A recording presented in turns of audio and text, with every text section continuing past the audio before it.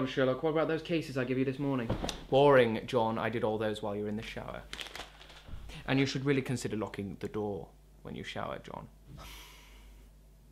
Come on, Sherlock, there's no way you've worked all of these out. What about Mr. Dumpty? Said he was pushed. Mr. Dumpty, nicknamed Humpty, a common name used amongst the King's brigade, especially for a tubby man like himself. All the King's horses and all the King's men. Mr. Dumpty was a ex-Kingsman. The whole thing was an insurance scam.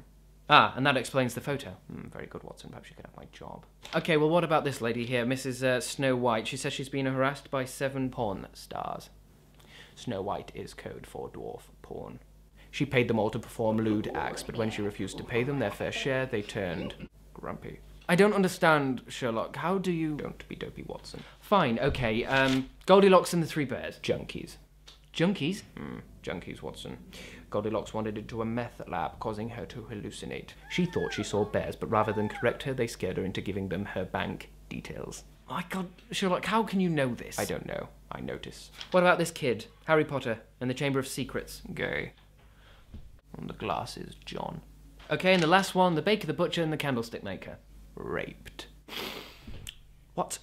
They had a gay sex pact. The butcher was into asphyxiation. The marks just below the necks were from masks. However, something went terribly wrong when the baker tried to dispose of the bodies he fell in, and that's why they were lost at sea. Rub-a-dub-dub. Yes, brilliant. Watson.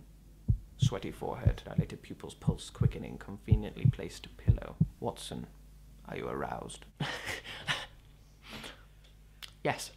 John, I want you in my bed in 5 minutes wearing the deerstalker and only the deerstalker.